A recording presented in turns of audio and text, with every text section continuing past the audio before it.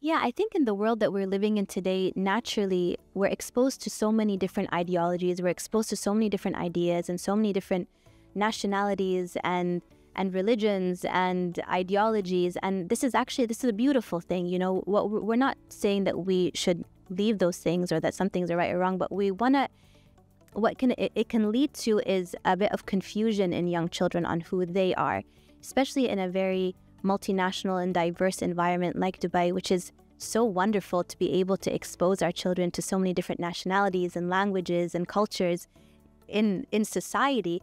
But it can leave them a little bit confused on what their principles are, what their foundations are. So what we're really focusing on today is setting an intention, being very clear in the values and the principles that we want to instill in our children, and embrace the fact that they are living in a very globalized world and they're exposed to so much on social media, on television.